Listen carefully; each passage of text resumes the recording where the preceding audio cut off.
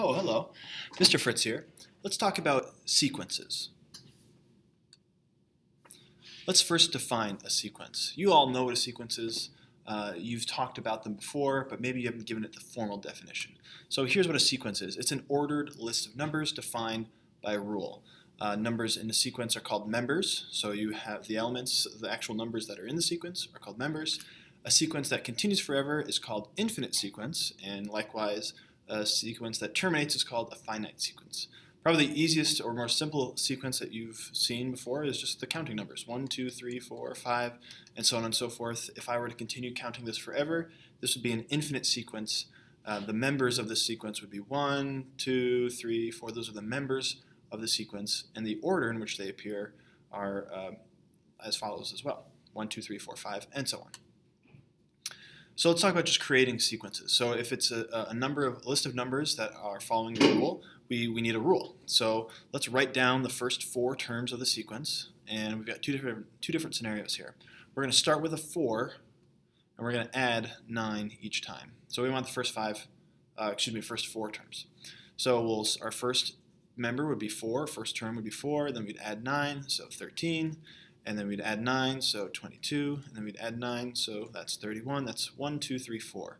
And you know what I'm going to do? I'm actually going to just kind of list underneath the number associated with the term. So like this 1 is the first number in the sequence, this 2 associated with the second term in the sequence, this 3 is associated with the third term. And so this is kind of like where or when they appear. That's what these numbers mean. That will kind of come into play later. So think about just the order in which we list these numbers. All right, another example. I want to start with 2, but this time I want to multiply by 3 each time. So here's my first number, 2, and then times 3 would be 6, then times 3 would be 18, and then times 3 would be, I think, 40 or 64. Whoops. Let's try that again. 2 times 3 is 6, 3 times 6 is 18, and 3 times, 54. I think I got that right. Tell me if I'm wrong, but I think it's 54. Yeah. Well, I don't know.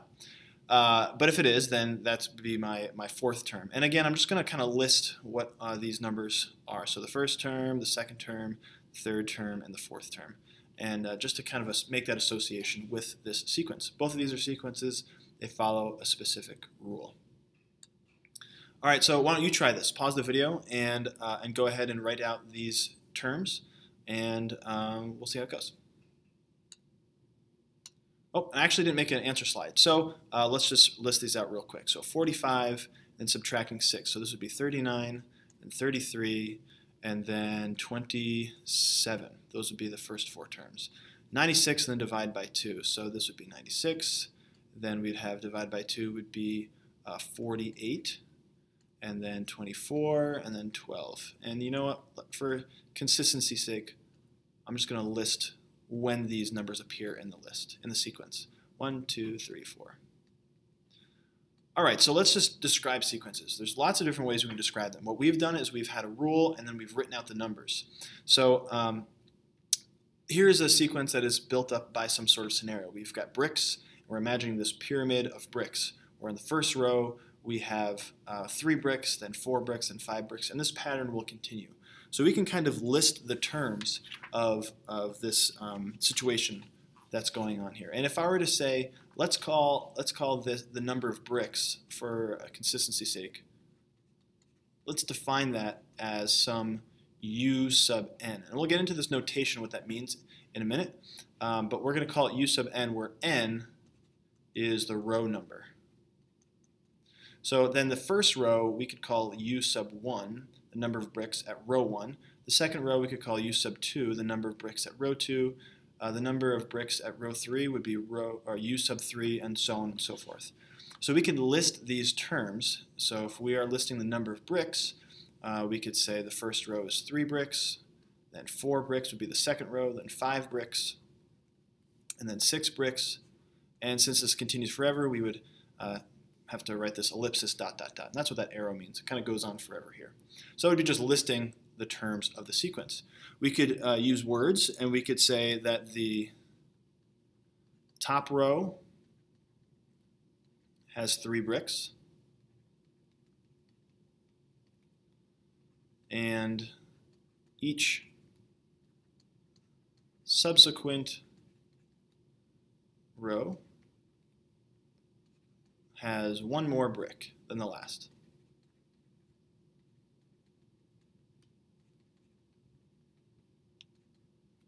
Oop, not than, just than. Then the last. So this would be describing the pattern. What it highlights is those two important things. Our starting number, you start with 3 bricks, and then it talks about how each next row has one more brick. So that would be describing the pattern, where we start and how we progress from there. And then finally we can use an explicit formula. So this is the super mathy thing where, you know, I'm not really good at writing all these words. This might even be a spelling mistake, who knows, but I can write a math explicit formula. So let's do that. If U sub n represents the number of bricks at each row, you might have already found a pattern here. If I wanted to relate the number of bricks somehow to the number of the row that I'm in, well, you might have noticed that if in the first row I've got 3 bricks, the second row I've got 4 bricks, the third row I've got 5 bricks, the number of bricks is always looking like it's going to be 2 more than the actual row number that I'm in. So I could say that the U sub n is going to equal the row number plus 2, or I can make it even better symbolically, and I could say U sub n is going to equal the row number n plus 2. This would be my formula using all mathematical notation that would express the number of bricks at each row. So easily I could find the number of bricks at the 20th row by saying that it's going to be 20 plus 2. There will be 22 bricks in the 20th row. Finally, I can express this pictorially. What I can do is I can graph the row by the number of bricks in that row. So the first row, this has 3, so I could say I could plot 1, 3, I could plot 2, 4, I could plot 3, 5, I could plot 4, 6, 5, 7. And those of you who are feeling the urge to connect these things and make a line, don't, because a line would mean that I've got all of, you know what, don't write this, but if you wanted to make a line, that would mean that all of these points in between, these defined points that I plotted before, they are also on this sequence or in this solution set of these terms, but they're not, right?